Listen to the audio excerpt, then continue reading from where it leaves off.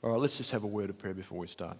Heavenly Father, Lord, we just want to thank you so much for this opportunity of coming to your throne of grace. And Lord, as we do so, we just want to ask humbly that you would engage our minds and that you would embrace our hearts, that as we spend some time together this morning, that you would give us a glimpse of your character and your government, the way you run your universe, and that it may leave a lasting impression in our minds.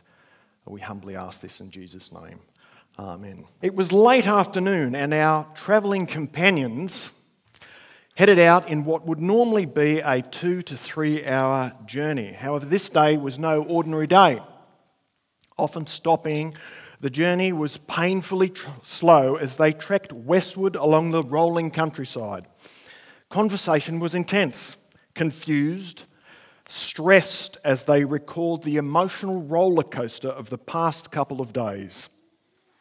Euphoric highs were shattered by excruciating lows, hollow, empty, confused, worried, full of doubt, with decimated hopes.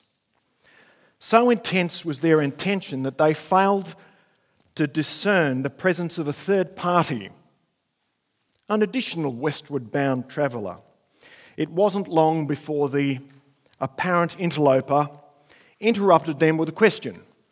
What on earth are you talking about? What on earth are you talking about? With stunned amazement, Cleopas turned to the pilgrim and asked, "Seriously? Your ignorance is absolutely breathtaking. You must be the only person on the planet who has no idea what is going on." "What things?" responded the stranger. We take the story up, the very familiar story up, continuing in Luke, if you've got your Bibles, Luke 24 and verse 19. "About Jesus of Nazareth," they replied. "He was a prophet, powerful in word and deed before God and all the people. The chief priests and our rulers handed him over to be sentenced to death, and they crucified him. But we had hoped that he was the one who was going to redeem Israel. And what's more, it's the third day since all this took place. In addition, some of our women have amazed us. They went to the tomb early this morning." Note that, early this morning. "But they did not find a body.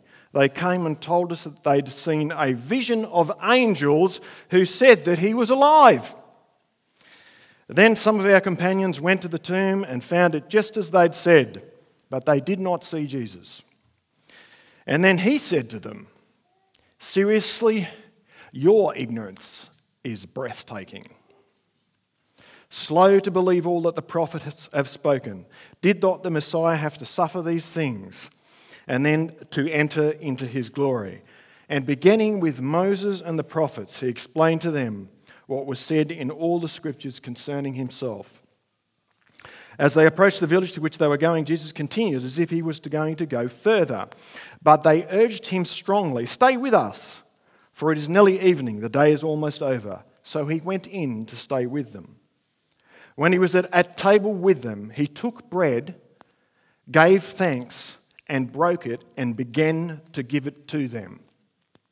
At that point, their eyes were opened, and they recognized who their travelling companion really was. And he disappeared. He disappeared from their sight. And they asked each other, and they said, 'Were not our hearts burning within us? Did not our hearts burn within us while he talked to us and opened the scriptures on the road?' And what did they do? They got up together and they at once returned to Jerusalem. They found the 11 and those with them assembled together, and the 11 were saying, 'It's true, the Lord is risen and has appeared to Simon,' that's Peter. And then the two told them what happened on the way to Emmaus and how Jesus was recognized to them when he broke bread. While they were still there talking, Jesus himself stood before them and said, 'Peace be with you.'" A well-known story indeed. Did you know that is the single longest post-resurrection narrative in the gospel? The single longest post-resurrection narrative in the Bible. It must be important. You think it's important? I think it's important. We need to give some context to the story, and that's what I'd like to do, just give some context to the story. And as we consider this story, let's just consider the week before this event took place. What happened to the disciples? What were they doing? What was that little embryonic church doing just before this event took place? Let's consider the week. On Sunday, the Sunday before, we had the triumphal entry. Just imagine, put yourself in the place of the disciples that week before. What was going through their minds? This is it. It's about to happen. It's going to happen. The triumphal Monday, the cleansing of the temple. I mean, if you're thinking King of King, Lord of Lord, this is it. This is when it's going to happen. This is the time you're going to be thinking that. Yeah, cleansing of the temple. Tuesday, the cursed fig tree. Wednesday, the Olivet discord. Thursday, the preparation for the Passover. Things are going well, and then the Last Supper takes place, and all of a sudden the wheels start falling off this machine, yeah? The wheels start falling off. Thursday, Friday, we have Gethsemane. We have the betrayal of the disciples. We have the disciples fleeing. Friday, we have the Jewish trials, including Peter's denial. Friday, we also have the Roman trials. Friday, crucifixion, Golgotha. Friday, burial. That's it. It's all finished, done and dusted. All that in a very short period of time. In 5 days, their leader had been crucified, their 2 IC had betrayed them and capped himself, their 3 IC had publicly denied their leader, and the rest of them had been decimated and destroyed. In 5 days, they had gone from hero to zero. That entire group had been absolutely decimated. Not to mention the uproar. I mean, Cleopas' own words. Jerusalem itself was in a complete uproar. This is the context of Road to Emmaus. This is the context of Road to Emmaus. So some questions naturally come to me as I read this story and as I look at this, and this is what I wanted to share with you this morning. Why was it that Jesus didn't reveal himself to them? He didn't reveal himself to them. Why? Why didn't he do that? What lessons was he trying to reveal? And perhaps one of the better questions might be, why didn't they realise who it was? Why didn't they recognise him? Was it perhaps because they weren't expecting the suffering servant? Is that why they didn't recognise him? Now, the Bible does imply that there was some supernatural element involved, and I recognise that. But are there any other things that may have been involved there? I think the key is in verse 27. And I think this is the key as to why Jesus maybe didn't reveal himself to them. In verse 27 of Luke 24, it says, "And beginning with Moses and all the prophets, he explained to them what was said in the scriptures concerning himself." That must have been some Bible study, yeah? That must have been a really, really great Bible study. And if you think about it, beginning with the Moses and the prophets, he explained to them what the scriptures said concerning himself. The focus on the scriptures was the mission and work of Jesus himself. It was the restoration of the kingdom. It was a revelation of the resurrected Jesus himself. You know, at the end of the day, the Bible is all about Jesus. That's what the Bible's about. And you know something? Without the resurrection, the Bible makes no sense whatsoever. And in actual fact, the result of that Bible study was verse 32. Did not our hearts burn within us? Yeah? I have a question for you. When was the last time your hearts burnt within you after you studied the Bible? Interesting thought. The Father sent the Son did the explaining, the Holy Spirit did the enlightening and applying in their hearts. The result was the burning in the hearts of those people. That was the aha moment. It was the aha moment where their knowledge of the Scriptures, the inspiration of the Holy Spirit and the actual revelation of Jesus himself standing in front of them, it was like boom, there's the paradigm shift. Boom, there it is right there. It's like, it all makes sense. It's real. Jesus is alive. And I think the thing is there, what Jesus was doing, instead of revealing himself to them, they would have accepted that. They would have absolutely 100% accepted that. What he was doing, he was pointing them to the Scriptures. It was the divine stamp of approval on the Scriptures themselves, because the word of God in the flesh was being replaced by the Word of God in the Scriptures. That was what was taking place. You see, Jesus is not always going to be physically here with us. And so what was happening is the transference from the Word of God in the flesh to the Word of God in the Scriptures. It's got to do with the Spirit working through the Scriptures themselves. Confidence in the Scriptures. And that is what was happening. Same thing happened to Paul on the road to Damascus. This is the authoritative mechanisms through which the salvation occurs. Through the church, which what happened to Paul? When Jesus appeared to Paul on the road to Damascus, he didn't sit there and give him a list of things. He said, no, you go to the church. You go and you spend time with Ananias. And what do you think Paul was doing in that time he was sitting there before Ananias came? He was having that paradigm shift, that resurrected Jesus paradigm shift that just blew his mind in terms of the Scriptures. All of a sudden it was like, okay, in terms of the resurrection, if the resurrection is real, that means boom, boom, boom, bang, paradigm shift. It's like, yes, okay, it all makes sense now. Confidence in the authoritative mechanisms of salvation. That's, I think, why Jesus, or one of the main reasons why Jesus didn't reveal himself to those disciples on that day. It was an important point. But there's a couple of other things in that story that I want to pull out as well. Under the circumstances, and that's the key, under the circumstances. Under the circumstances, why did those boys leave Jerusalem? You know what I'm saying? And the key is under the circumstances. In Luke 24, they say, in addition, some of the women have amazed us. They went to the tomb early in the morning, but they didn't find his body. And then they've turned around and said they've seen a vision of angels that said he's alive. Then some of our people went to the tombs and found it empty, just as they said. Is it just me, or wouldn't natural curiosity have you say, hang on a second, time out here, fellas? Would the natural thing to do, if that happened to you, would the natural thing to do is, oh, well, let's leave? Is that what you do? It's like, why on earth did they leave? Seriously. Under those circumstances, what on earth was the reason that made them leave Jerusalem? You know, I don't want to be too hard on them because I think there was other things involved. But just looking at the evidence, you're just left and you're saying, why leave, guys? Why were you leaving Jerusalem under those circumstances? You know, some commentators suggest that they were lesser disciples and they were only in Jerusalem for the Passover.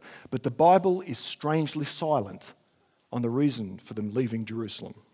Strangely silent. And perhaps that's not the main point of the story. Perhaps the main point of the story, perhaps the main point of that little narrative there is not the reason they left, but what Jesus did to get them back. Maybe that was the main point of the story. So that's that. Why did they leave Jerusalem? The other thing is, under the circumstances, and again, the key point here is under the circumstances. Under the circumstances, why on earth did Jesus go to so much trouble to get them back? Under the circumstances. Think about it. He's appeared to Mary. Jesus appeared to Mary, and remember what he said to Mary. He said, it says, don't touch me. But what it really means is don't continue delaying me. I haven't yet ascended to my Father. He still had to go to heaven. He was still keen to get back to heaven to make sure that the sacrifice, that his work had been complete and accepted. He still hadn't gone to heaven. You know, when Jesus cried, Eloi, Eloi, lama sabachthani on the cross, he wasn't mucking around. Divinity separated for the first time ever. He'd been away from heaven for over 30 years. There was a party going to take place in heaven when he went back. And I think Psalms 24 gives you that, lift up the gates, oh yeah, you know, who is the King of glory? You get this whole thing in there. Imagine that, Jesus coming back into heaven after the cross. Imagine that. And under those circumstances, when Jesus is up there, he says, oh, time out. I need to get back. There's a couple of guys back there who are walking on the road to Emmaus and I need to spend some time walking with them for 2 hours. Is it just me? Does the gravity of that sink in? The post-resurrected Jesus needs to spend 2 hours walking with some people.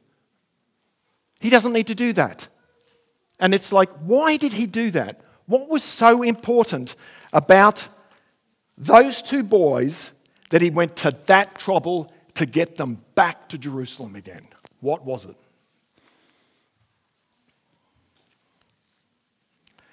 One thing is absolutely evident.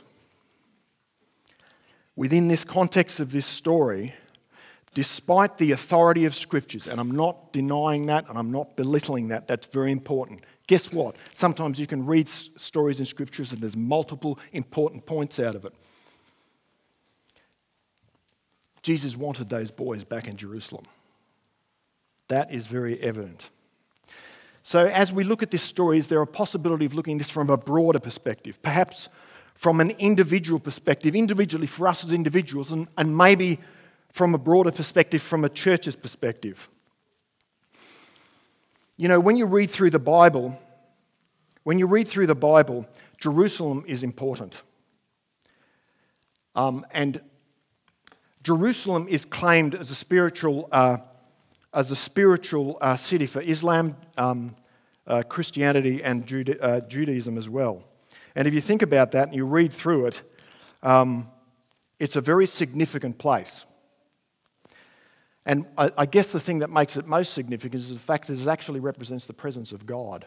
Jerusalem in the Bible, and it's that temple thing. In actual fact, did you know that according to Hebrew tradition, the Temple Mount is the actual site where God took the actual earth from which he formed Adam? If you go back and read in Genesis, it actually says that he took the man and placed him in the garden, which means he formed him elsewhere.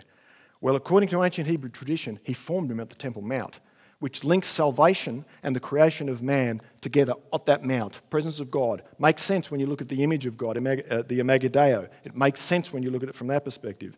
So Jerusalem is significant. So as we look at that from a personal perspective, let's look at it from us. As individuals, is there something in here we can get out of this? Sometimes we find ourselves drifting away from spiritual Jerusalem, yeah? I mean, it just happens sometimes. And we ourselves end up on a road to nowhere. Well, you know, Paul gives us some very good advice. And I really like this. Actually, I like it. This is from the Message. Test yourselves. This is some great practical advice from Paul. Test yourselves to make sure you're solid in the faith. Don't drift along taking everything for granted. Give yourselves regular checkups. You need first-hand evidence, not mere hearsay, that Christ is in you. Test it out. If you fail this test, do something about it. And the great thing is, what do you do about it? Ask. That's all you need to do, is ask. What about from a corporate perspective? What do we do from a corporate perspective? You know, it was the corporate perspective that really tickled my fancy, or at least got me interested in this particular passage. You know, from a Protestant denomination's point of view, the Adventist Church believes in what's called, and I'm going to get a little bit technical here, but bear with me. We believe in what's called historicism, where the prophecies of Daniel and Revelation, we look at those prophecies and we see them as dealing with periods of time, as periods of time starting with the time of Christ and going through to our time and beyond. And in the book of Revelation, as you're introduced to Revelation there's a period there where Jesus himself is walking, note that word, he's walking amongst the 7 candlesticks, and they represent 7 churches. He's walking amongst the 7 churches. What's he doing? He's walking. I think that's important. And if you look at those 7 churches or those 7 candlesticks, God or Jesus gives messages to each of those. And one of the messages to our church is called the Laodicean message. That's the message he gives us to our church in particular. And there was one, and you've got to bear with me for this here. There's a reason why I'm going down this particular path, because it relates to the Road to Emmaus story. And it was surprising when I first saw this. I thought, you're kidding me, that's amazing. This is the message to the Laodicean church, and this is the message Jesus has given us, our church for this day. Let's read what it says. And to the angel of actually most of you should know this. If you don't know it, read it. It's interesting. This is a message to us. The message to the angel of the Laodicean church, write, these are the words of the Amen, the faithful and true witness, the ruler of God's creation. I know your deeds, that you're neither hot nor cold. I wish you were either one or the other. And so that because you are lukewarm, neither hot nor cold, I'm about to spew out of my mouth. You say, I'm rich and have acquired much wealth, in need of nothing. But don't you realize that you're wretched, pitiful, poor, blind, and naked? I counsel you to buy from me gold refined in the fire, so you can become rich, and white raiment or white clothes that you can cover your shameful nakedness, and salve to put on your eyes so that you can what? So that you can see. Those whom I love, I rebuke and chasten or discipline. Be earnest, or the old King James says, be zealous and repent. Here I am, I stand at the door and knock. If anyone hears my voice and opens the door, I will come in and eat with that person and they with me. To the one who is victorious, I will give the right to sit with me on my throne, just as I am victorious and sit down with my Father on his throne. Whoever has ears, let him hear what the Spirit says to the churches. You know, the church is often described in the Bible as a bride. And it's funny, when I read that there,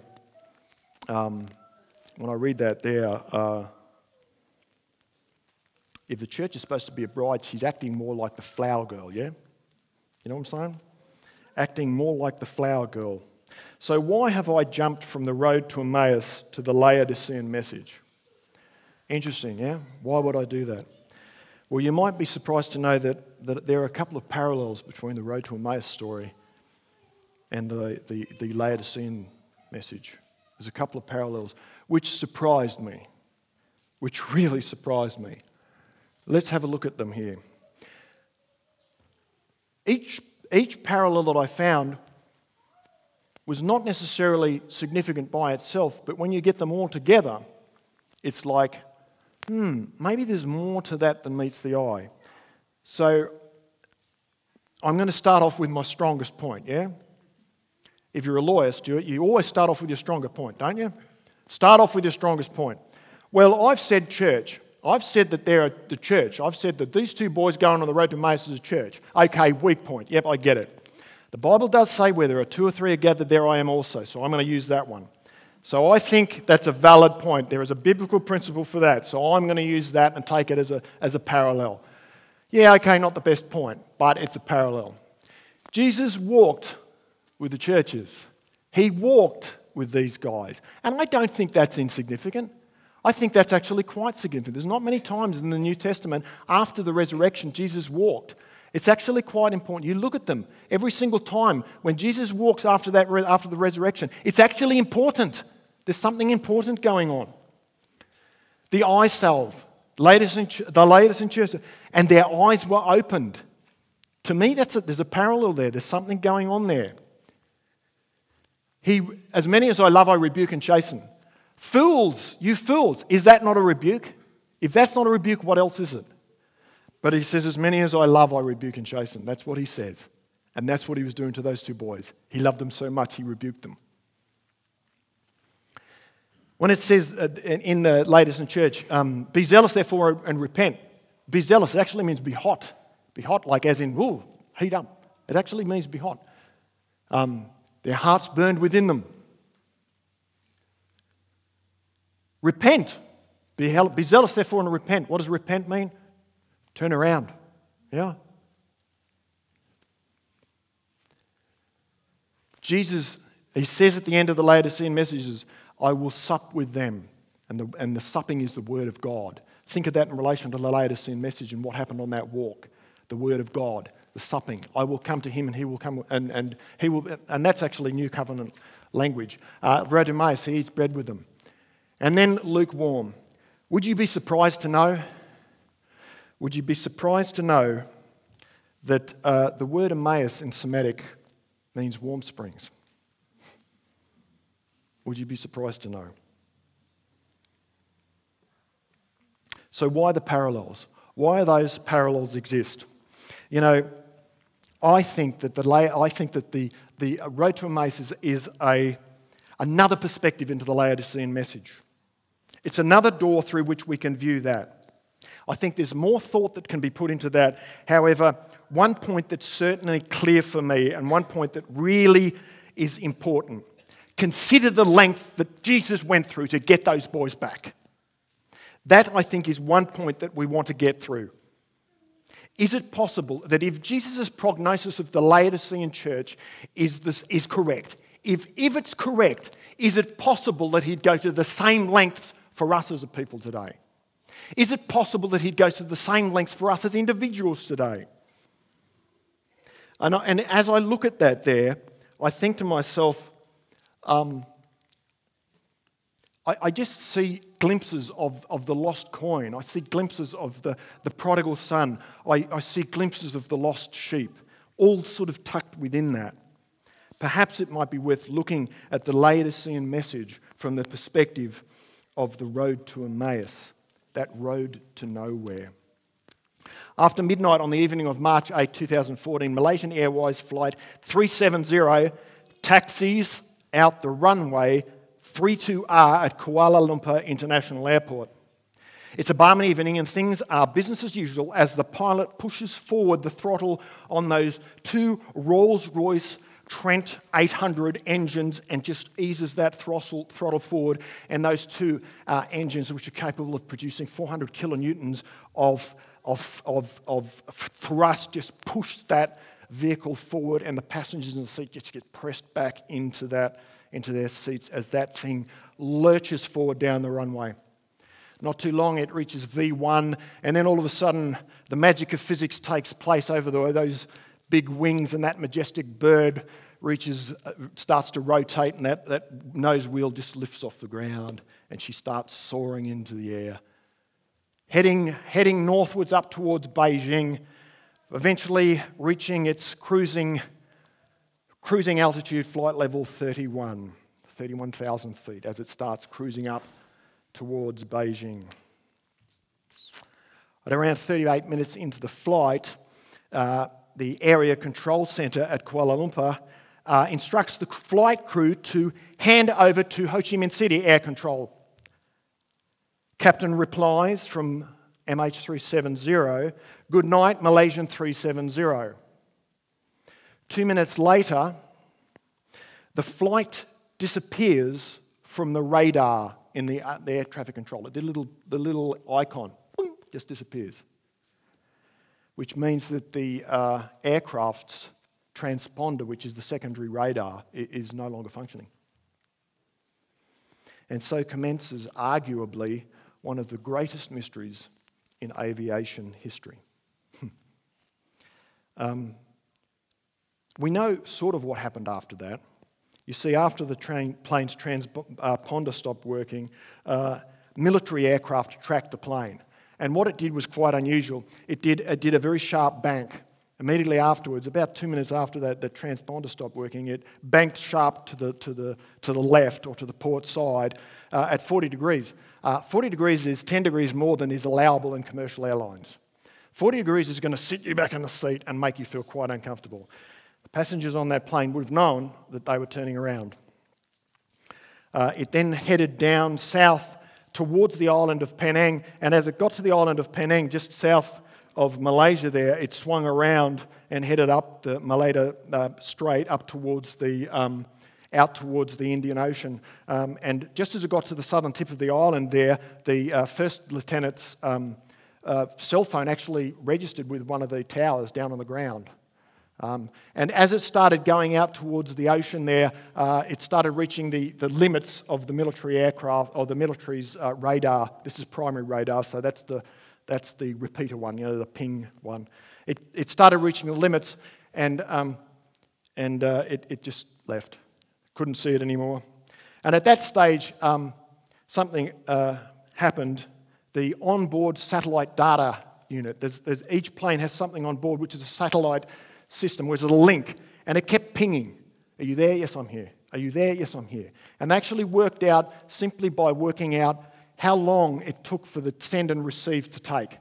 And they worked out pretty well, quite accurately, where it was going, until it got the last one. And as a result of that, they sort of knew where the last one was, and they sort of knew where they could possibly look for that aircraft. It was heading in a southwesterly direction down into the vast, empty, void, which is the southern Indian Ocean. Someone on that plane sent that thing down on a road to nowhere. To this day, it remains the most expensive aviation search in history, and it still hasn't been found. Whoever put that plane on a road to nowhere did a good job. You know, the problem with being on a road to nowhere, where, regardless of who you are, whether you are an individual, a group, or a plane, it doesn't end well. It doesn't end well. And I think the reason why Jesus went to so much trouble with those two boys on the road to Emmaus was to give them an experience. You see, the only way to get them back to Jerusalem was an encounter with Jesus. That was the only way those boys were going to get back to Jerusalem, an encounter with Jesus. So if you're on a road to nowhere, drifting spiritually, you need an encounter with Jesus. Think of the trouble Jesus went to with those two boys. He'll do the same for you. Isn't that great?